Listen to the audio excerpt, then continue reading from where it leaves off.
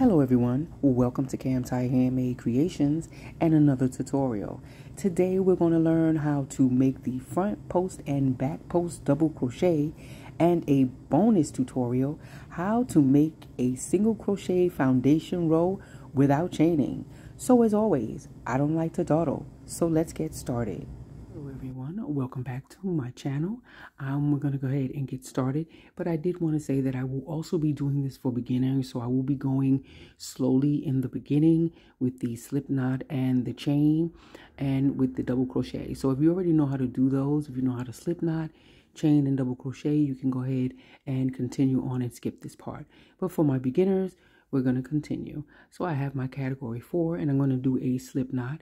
And the way that I make my slip knots is I wrap my yarn around my finger and hold it, secure it, bring the bottom yarn over the top yarn, and then grab that other yarn and pull through and make a loop. Make sure you make your beginning yarn when you first wrap your yarn around your finger. Make sure you make it a little longer than what I have here. So go ahead and insert your hook and pull your main yarn to get it to come together.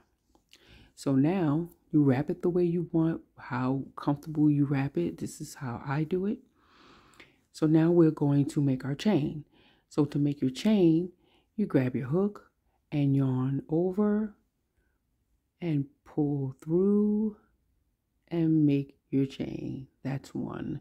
Yarn over means to go under your yarn and bring your hook around and pull through.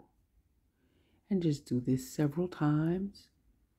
I'm going to do this 15 times because I want to have an even number of front post and back post double crochets. So this is how you make your chain. Yarn over, and make sure when you yarn over and pulling through your loop that you are twisting your hook. If you do not twist your hook, it's just going to simply give you a hard time pulling through. So you want to make sure that you twist your hook. So I'm going to continue on making my stitches, and I'll be back when I have 15 chains. Beginners, if you haven't got it quite yet, just go ahead and turn back and keep practicing. I'll be back. Okay, so I have my 15 chains here, and I'm going to go ahead and begin. So now with your front post and back post double crochet, you can make any amount of chains that you want. You just want to make sure that if you're going to count your first chain as a double crochet, you want to make 12, you want to make an even number of stitches. So we're going to begin. We're going to start off with a double crochet, and you want to skip this first stitch here. So we're going to yarn over, skip that first stitch. This is going to make 14 stitches and go into the next stitch. So now for my beginners, remember a yarn over is yarning around, bringing your hook around your yarn, and you can hold it with your thumb or whatever finger is comfortable for you. You're going to skip that stitch there and go right into that next stitch with a double crochet. So insert your hook, yarn over and pull up your loop, yarn over and pull through. Then you will have 3 loops on your hook. So now you're going to yarn over again. Remember, it's bringing your hook around your yarn, and yarn over and pull through 2. Remember to twist your hook. That's your first level. And then go ahead and yarn over again and pull through your loop again. Remember to twist your hook and pull through and pull through your double crochet. And there is your double crochet. So I am going to count this as a stitch. It's always going to be a double crochet when I get to this point. So now we're going to continue and make another row of double crochets because your front post and back post double crochets have to have a foundation. So let's do another double crochet. And again, for my novice and people who know how to do a double crochet, just go ahead and skip. For my beginners, let's do that again. Yarn over, go into your stitch. You're not going to skip stitches. So this is your double crochet stitch here that you made. And now we're going to go into the next stitch. So put your hook into the yarn over and pull up a loop. Remember, twist your hook, yarn over and pull through 2, yarn over and pull through 2. And that's how you make your double crochet. Let's do that one more time. Yarn over, go into your stitch, yarn over and pull up a loop, 3 loops on your hook, yarn over, pull through 2, yarn over, pull through 2. So I'm going to continue making my double crochets across, and I'll meet you at the end. Okay, excuse me. So I have my 15 double crochets going all the way across. We're going to go ahead and chain 2. Now the standard for a double crochet is you chain 3, but I don't like when it sticks out, when it has that little bump on the side. So when you chain 2, it's a lot smoother edge. So go ahead and turn your work. Now we're going to begin with our front post and back post double crochets. So your first stitch, as I said before, is always going to be a double crochet. So go ahead and yarn over. Your chain does not count as a stitch. Go into that first stitch. And for my beginners, the way you can tell what your stitch is if you look at the very top of your stitch, you'll see there's like a V here. And right in between that V in the middle, you're going to put your hook. So go ahead and yarn over, go into that stitch, yarn over and pull up a loop, yarn over and pull through 2, yarn over and pull through 2. Remember to twist your hook as you're pulling through your loops. So now the next stitch is going to be our first front post double crochet.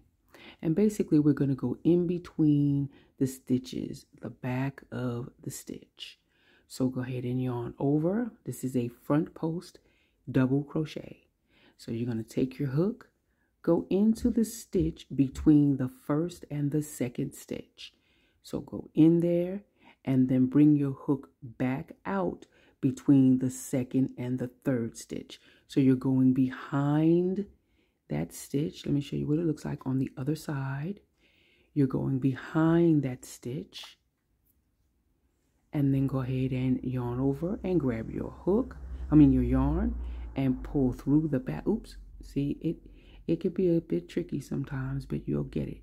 So then let's do that again. Yarn over and pull through, and then go ahead and make your double crochet. Yarn over, pull through 2, yarn over, pull through 2. And that's your front post double crochet. As you begin to make your rows going up, it will you'll see more detail. So now we're going to do a back post double crochet, and it's just the opposite. So you're going to yarn over, and you can even turn your work if you need to see what it is you're doing. We're going right into this next stitch. So you're going to yarn over and turn your work just a little bit, or just bring your hook to the back like that. Between those stitches there, see, there's a front post double crochet, and we're right in between that, and then go back through between the other stitches. See, now you have that double crochet in there.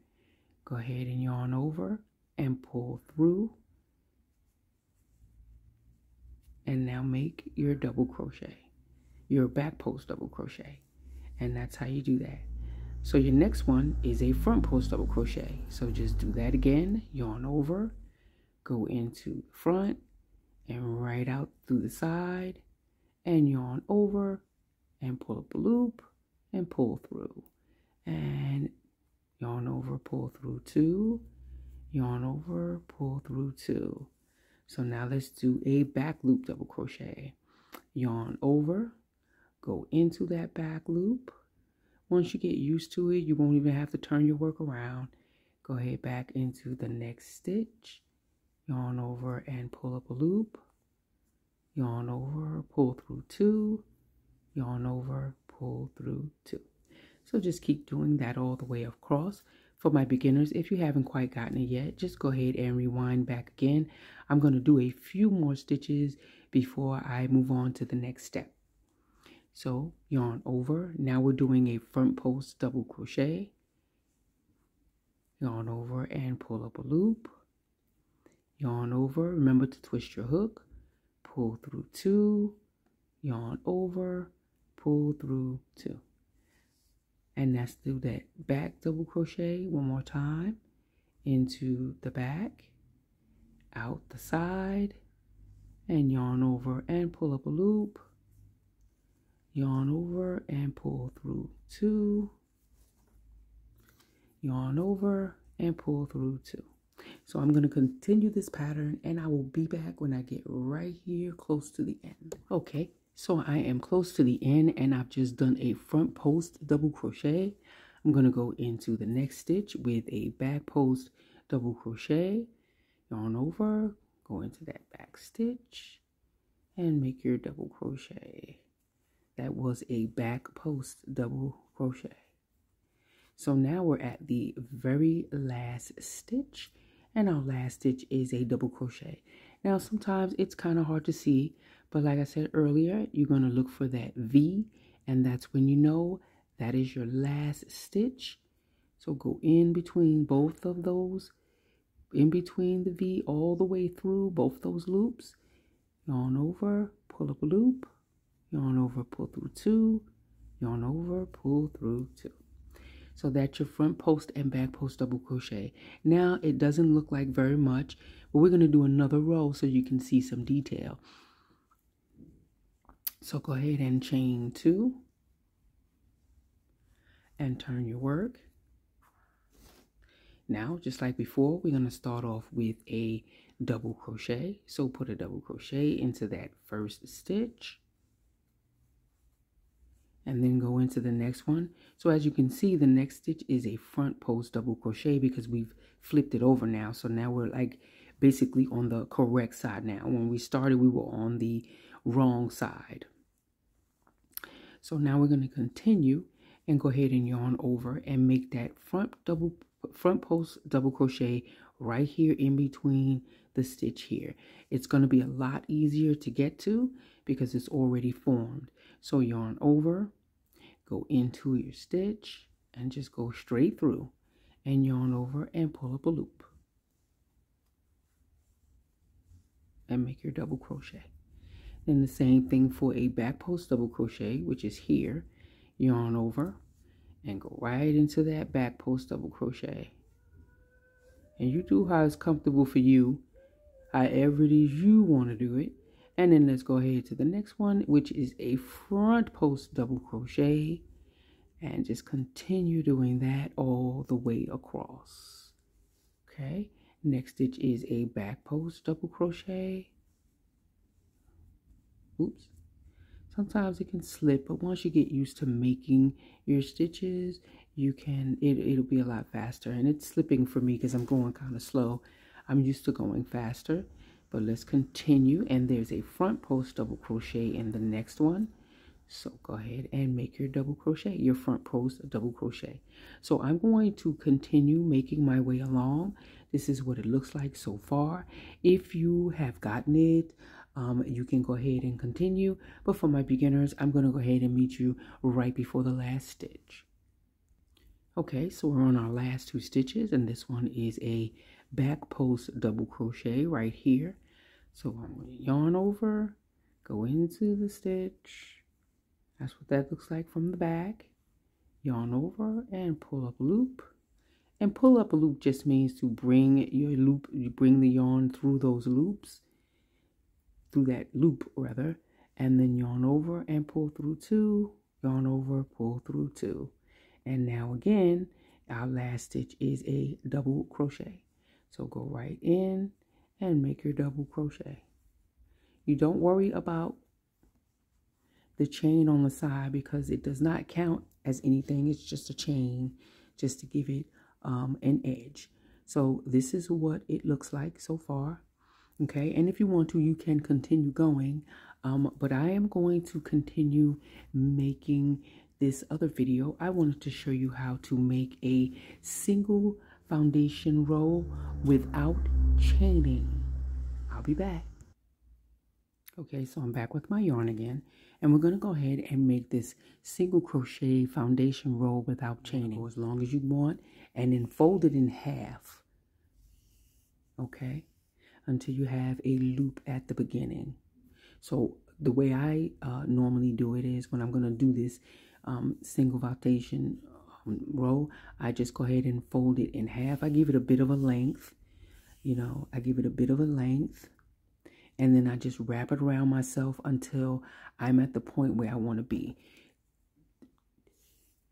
The yarn that you want to be long is the piece that you're going to wrap around your hook. This is the yarn, this is the piece that's going to make your single crochet foundation. This is just the extra yarn, you know, the tail. So you'll have a tail, and then you will have the other yarn that makes, you have the other yarn that leads from your skein. Okay, so I'm not going to make it very long. I'm just going to make it pretty short. I'm going to go about, I don't know if that's about 12 inches. I don't know. I'm not good with math. But I'm going to make it long enough so that I can show you how to do this. So this is what I have. And that's how long it is right there. Okay. So let's begin. So now you want to go into that middle section and you want to make your slip knot. Just like you normally would.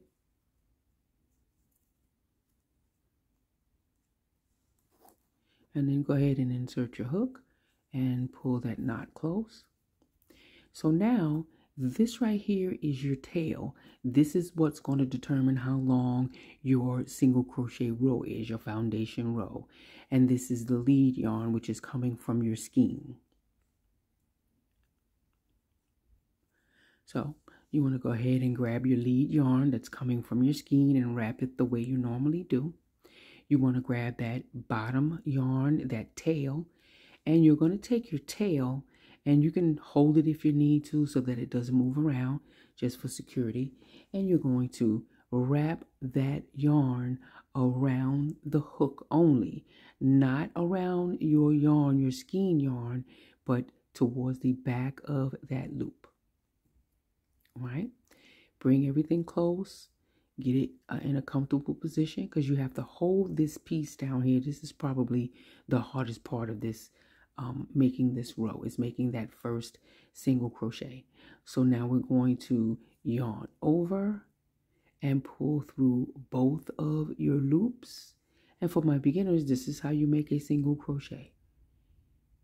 Okay, so yarn over again, go into the back of the hook.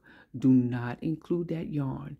Go back of the hook, go ahead and hold on to that bottom piece, hold on to that first single crochet, yarn over and go into and make your single crochet. Let's do that again. Yarn over and go in and make a single crochet.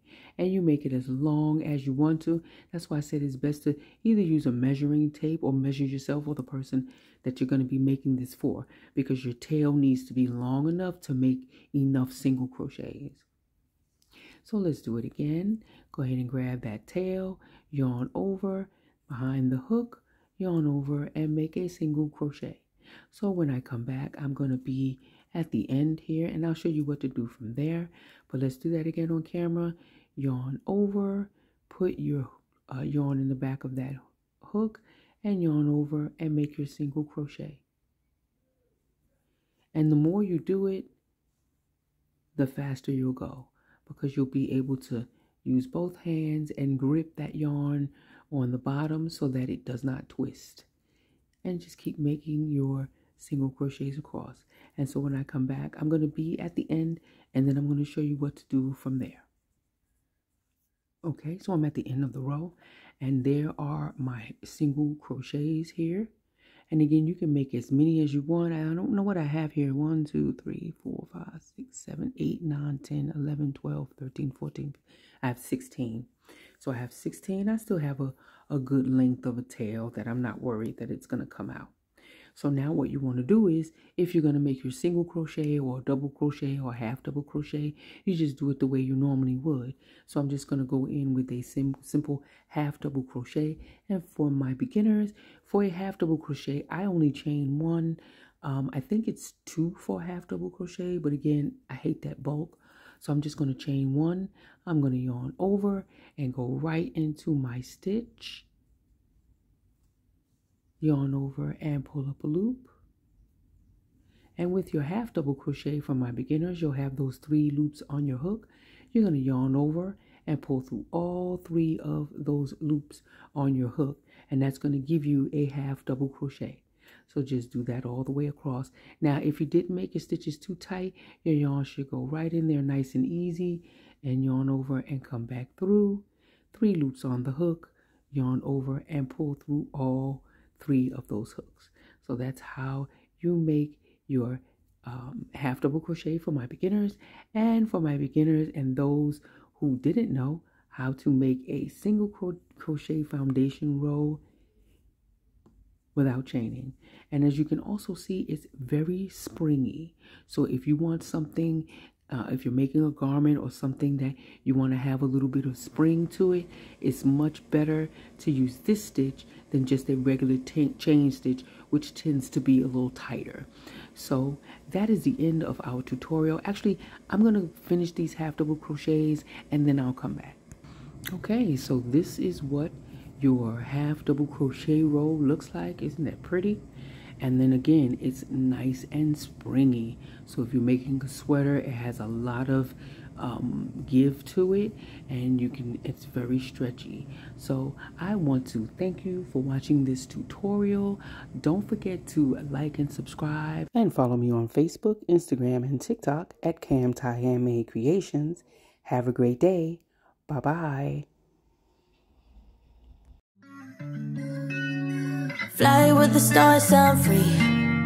Party all day, every weekend. Make it boom, boom to the beat. Make it boom, boom, boom, boom, boom, boom. Fly with the stars, I'm free.